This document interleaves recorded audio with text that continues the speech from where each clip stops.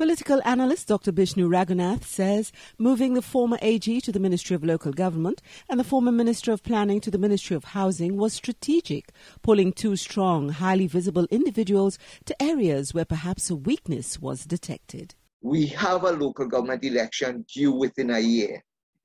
And in that context, the former Minister of Local Government, Qasim Hussain, was not a high-profile minister in the government, as well as even amongst the rank and file of the party.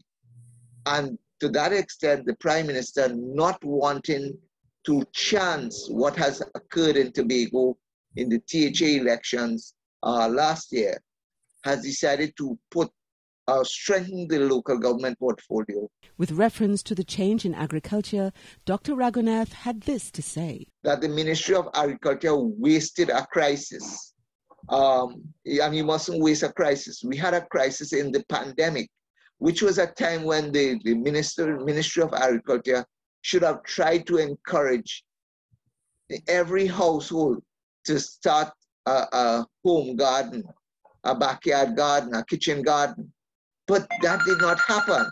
He's not so sure that agriculture will get the needed support with the new minister.